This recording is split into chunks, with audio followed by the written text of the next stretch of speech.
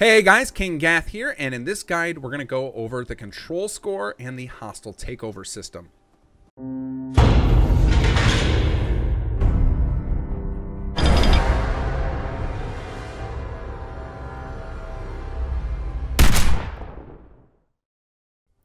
So when Conqueror first launched, we had a little bit of a problem.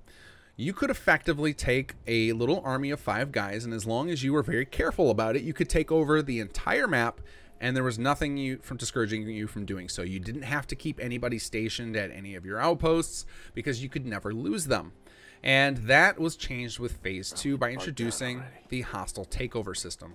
So the hostile takeover system basically is a way to discourage you from growing too fast, and so that you actually have to have some influence over the territories you take control of. And that's where the control score comes in. The control score represents a combination of how juicy a target is your particular outpost or vassal versus how much influence you have over it from the perspective of army presence. So the idea there with the control score is when it's lower, it means that your target, your settlement, your outpost, etc., is generating more resources than enemy factions believe you have the ability to prevent them from taking. So if your control score is low, you will encourage more attacks, which can lead to hostile takeover. So we'll talk about more in depth on the hostile takeover system in a moment. But with the control, basically, in order to bump that score up, you need to continue to add more soldiers within range of your producers. So if you haven't watched the soldier needs video, I highly recommend it because it'll talk about the way that wages, rations, and equipment are generated. They come from plots. And so the more of those plots you have in any particular settlement, the more likely that place is to be attacked unless you have enough of the appropriate soldier roles. And this is another video you're probably going to want to have watched the soldier roles video or understand that system before you go any further in this one. So there are 3 primary ways you can generate control over a settlement, and those are the 3 different roles. There are the warrior, the guard, and the patrol. Now, warriors can only be stationed at outposts, so automatically they cannot provide direct control to a vassal. And vassals you're going to find are the ones that are in most need of the control score because they will generate a lot more resources naturally. They just tend to generate more because they have benefits to do so. The whole system is designed around vassals producing most of your resources and outposts being the provider of homes for your soldiers. So you're going to find very quickly that your your vassals are the most common targets for hostile takeover.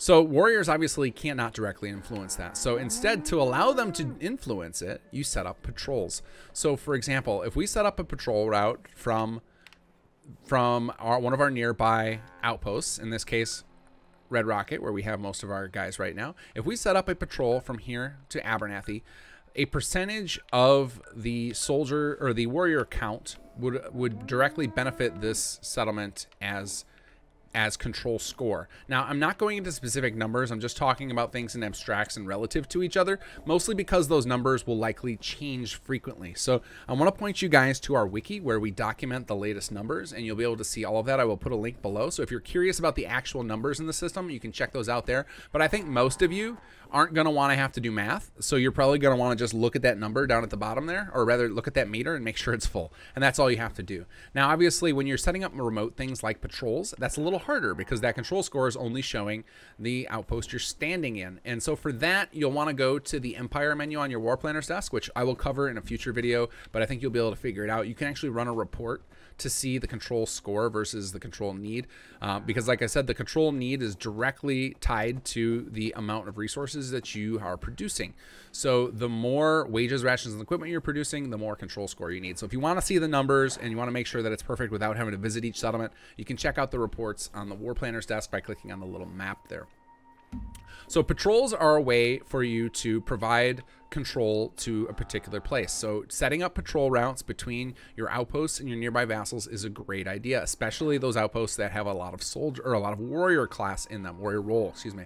So that's one way that you can build up your control score. Another way, and this is one I would recommend no matter what, even if you have a number of patrols set up, what I would do would be add guards to all of your vassals. So guards provide two benefits, and this is where we're going to talk a little bit more about the hostile takeover system. So guards, in addition to creating a large boost to control score and actually being able to live inside of the vassals, they will act as defenders against any invading forces attempting to take over a place hostilely. So the way the hostile takeover system works is that every day after you hit a certain time period, there's a chance that one or more, depending on how large your empire is, and when I say one or more, it's pretty well capped. I think right now the most that can ever happen simultaneously are 3, which would then force you to make decisions because it's unlikely you'd be able to visit all 3 of them even with fast travel due to the way the time system works in the game. But we kept it to a minimum for now. That there's it's definitely likely we'll add options to make it more chaotic in the future, but for now, it will be very rare you ever get more than one of your outposts or vassals attacked simultaneously. If you're playing through Jammer's questline, 2 can happen frequently because part of the intensity comes from where you are in Jammer's questline. There's a lot of the attacks are tied to where you are in the quest, so that can change things. But for the most part, most of you guys who are playing Conqueror will find that you'll rarely ever see more than one attack happening at once. And the chance of a attack happening directly corresponds to how well controlled your territory is. So if you've got a lot of places that are poorly controlled, you're more likely to encourage an attack, and the attacks will generally happen at the place with the least control score, with being that is the place that has the largest number of resources compared to the amount of control you have. So that's the tastiest target, if Jammer were speaking here. Basically, this is the target that most other factions think would be most worth their time to take, and that's what they're going to try and attack. So with the hostile takeover system, once that attack occurs, if you have guards or warriors at that particular location, and like I mentioned, vassals cannot have anything but guards, they cannot have warriors at them. If there are none of those type, the place is automatically surrendered to that attacking force. So just by that nature alone, you're going to want to have guards there. Now, once you show up to combat, you can influence the combat and determine whether or not the guards will actually die, because you can actually get involved and help them survive and what have you. But just off camera, if a attack occurs and you choose not to go back, if there are no guards, you lose it instantly. You don't even get a chance to go back. It's just, you'll just lose it. So you'll just get a message in the corner that says that your territory was hostily taken over. So your guards kind of are what allow you to get that notification and attempt to go back and help them. So at bare minimum, you're going to want to make sure you always have a guard stationed at every one of your vassals. It's a good idea to have one at every one of your outposts as well when you're running assaults, just to make sure that you don't accidentally leave one of your own outposts undefended while you run an assault. So guards are very important for that. They add a ton to control score, and they prevent outright hostile takeovers from happening off camera. Now, when you show up at a particular attack, so let's say you do have guards, so let's say we had a guard stationed at Abernathy Farm and an attack occurred, I would get a notice that Abernathy Farm was under assault. It would actually show up as its own quest, and I could come back and help defend. Now, if all of my guards die during that combat, I will lose control of it. They will become hostily taken over. And so just having a single guard is just one piece of the puzzle, but you're often going to want more than that.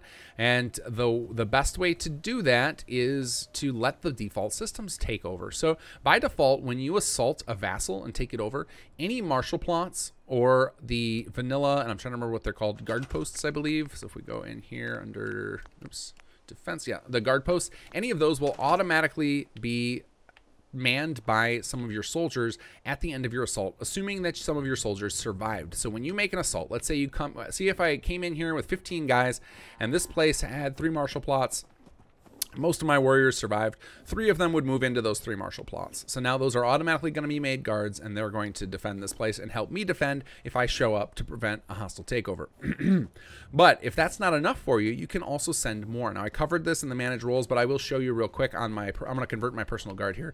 So I have a personal guard here. We haven't talked about that yet in this playlist, but we will. But I want to remove him from my squad so he becomes a normal soldier, and then I can change his role, make him a guard, and send him to Abernathy. So you don't have to have martial plots for them to operate. You don't have to have guard posts. In fact, for the most part, on the default settings, you won't even be able to come into build mode in your vassals if you want to. I often find myself wanting to, just to add additional defenses, so like adding more turrets or what have you, as you will want to turn on this system here. It's called vassal control. So if we go under the Conqueror, Empire Management, and we go control vassal settlements. So this is off by default, and basically what that means is you don't have to worry about the vassal's happiness or anything like that. You can just let it do what it wants. They will, if you've got a city plan there, it will continue to operate as normal. But if you want to have control over the vassals so that you can build in them, but then you're also responsible for their happiness, you can turn this on. So it's useful if you want to get your hands dirty. If you don't want to, you don't have to. So I know a lot of players love the sim settlement system for the completely hands-off factor. They don't want to build, you don't have to, but you can always send guards to your outposts and vassals, even if you don't have martial plots or guard posts for them to work. Don't mind his AI wandering him off to Red Rocket. This is just the wonders of the Bethesda AI. He's first finishing a command from after I dismissed him as a personal guard, and then he'll come back here after he recognizes his mistake. So you can assign more guards to a place, even if there's not enough places for them to work, or if there are no places for them to work. So you can focus on it purely from the control score factor and from the fact that you want to think about how an attack will play out. So if you anticipate that the attacks are too large for you to take on with just a couple of your local guards, you might want to send more. Another thing, and we haven't talked about this yet, we'll get to that in the soldier ranks video, but there is a rank at rank 5 where your soldiers become immortal, and so generally I think most players tend to use those for their attack squad, but there's a huge benefit from making them guards. You kind of think of them as like old hands that are retiring, as that it then becomes any place that they're stationed at can no longer be hostily taken over because they can't be, those soldiers can't be killed. They'll just go into the injured position, giving you the time you need to defend. So having lots and lots of top rank soldiers is actually very valuable, even from a defensive standpoint. So I think that covers the bulk of it. The different roles, warrior, guard, and patrol, each have different benefits and different points that they add to the control score. If you're interested in the math behind that, again, you can check out the wiki, which I'll again try and remember to link below. I'm making a lot of these videos at once, so could slip through the cracks. Feel free to comment below if I've forgotten that, and I'll make sure to add that in. And if you have found that on a wiki yourself, go ahead and post a link there for others to find. But in addition to them each providing resources, the other big thing to know is that the amount of control required will change over time based on the number of commercial, agricultural, and industrial plots that exist in that particular settlement and the levels they are. So even if you started out with a full control score, over time you might need to add additional support from your faction in order to maintain control as the settlement becomes more established. So if you took over a level 1 settlement and still have that city plan set up to upgrade, and it gets to level 2 or level 3, you're suddenly, the amount of support you gave it through warriors, guards, and patrols might not be enough, and that's intentional. We want this to be an ever-evolving system so that you constantly have fun things to do throughout all of your empire. So the takeover system is to keep you honest, and the control score is to help you know when you've done enough. But even beyond the control score of just filling that up, if you want to go beyond that, there's a system in place to prevent you from just spamming like crazy, and that's the morale system, which we'll cover in its own video. Because even though we want you to have this freedom and have these gameplay mechanics to play around with, we want to keep some believability, some role-playing room, and some more interesting dynamics to make those decisions interesting. So check out the morale video to get the final piece of the puzzle so that you fully understand how the different rules work within Conqueror.